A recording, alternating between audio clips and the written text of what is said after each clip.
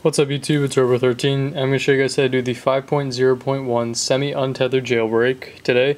And I'll show you guys that I'm running 5.0.1 right there. Alright.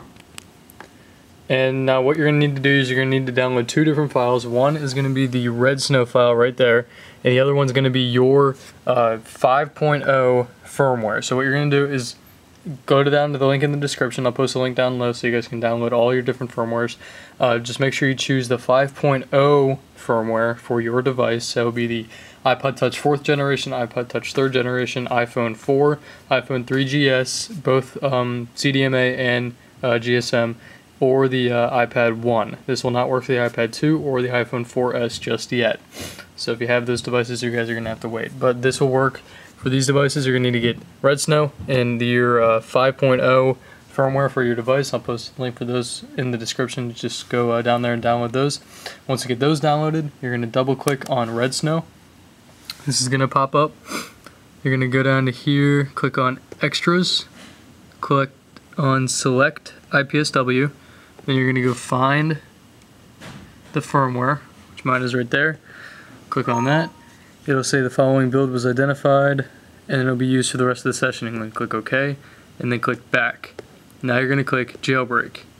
Alright, it's going to make all these different files. Okay, then once you do that, you're going to come down here, make sure install Cydia is checked.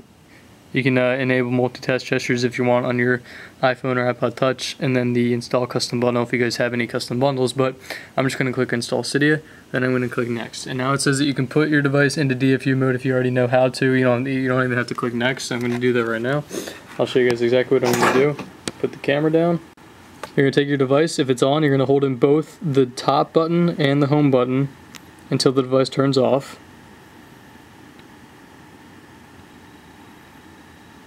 Alright, once it turns off, you're just going to release the top corner button, just keep holding the home button.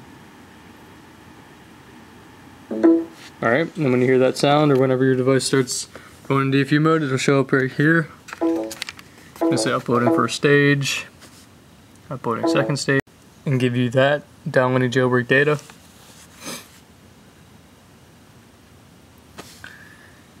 So uploading RAM disk.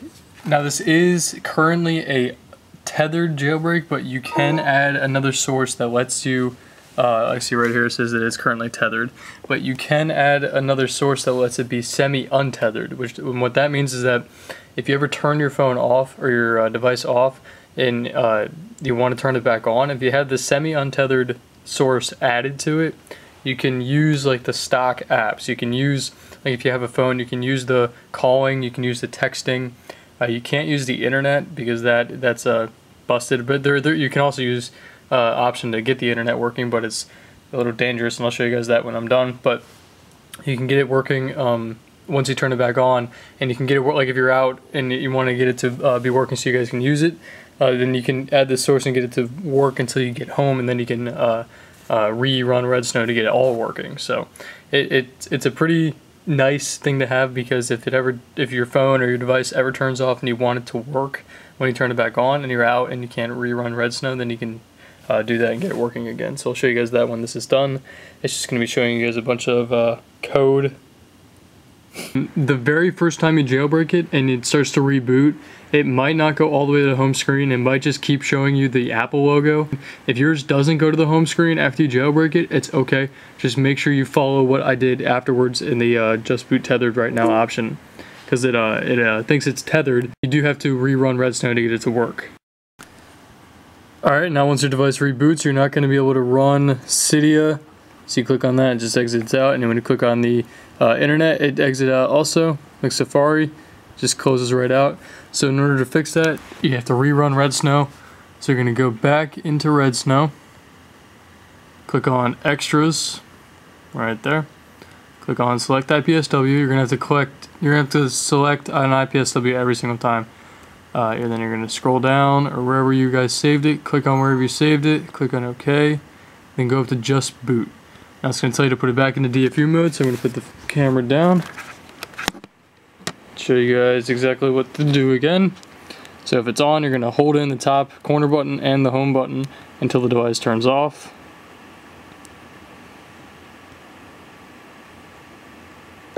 Alright, once it does that, you're going to release the top button and keep holding the home button.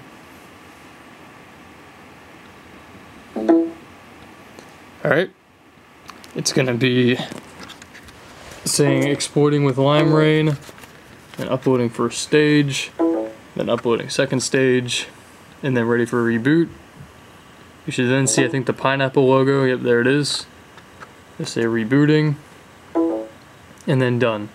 And the rest of this takes place on your device. So once this gets rebooted, I will show you guys exactly what to do to get the semi-untethered version on your device. So now I rebooted it, Cydia will work, see it pops right up. Make sure you're connected to Wi-Fi. Alright, you can click cancel on that. So then to get the semi-untethered version, you're going to go down to Manage, Sources, and I already have it added in here. It is right there. The source is thebigbus.org/semi-tether, right there in the middle. Alright, just so you guys can see that. Then after you add that source, you're going to click on it. Then you're going to install this package called Semi-Tether.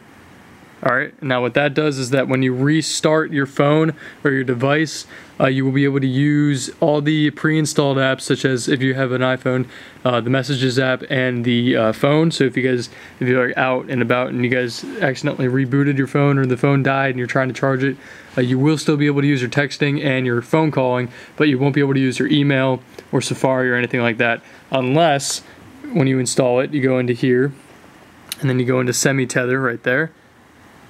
This is what it looks like, by the way. Once you install it, it's just this white square. You click on it, it'll tell you if you're, this is a status okay, reboot protected, so that means if you reboot it, you will be okay and you will be able to turn it back on.